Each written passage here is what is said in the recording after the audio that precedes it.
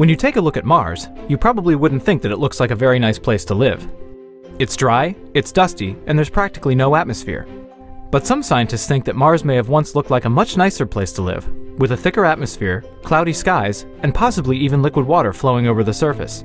So how do you go from something like this to something like this? NASA's MAVEN spacecraft will give us a clearer idea of how Mars lost its atmosphere, and scientists think that several processes have had an impact.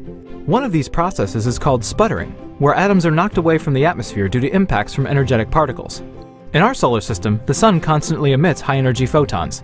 When one of these photons enters the atmosphere of a planet, it can crash into a molecule, knocking loose an electron and turning it into an ion. Ions by themselves don't do much, but when a magnetic field is nearby, they'll spin around the field, spiraling in the field's direction. Conveniently, the sun generates a giant magnetic field that is carried by the solar wind.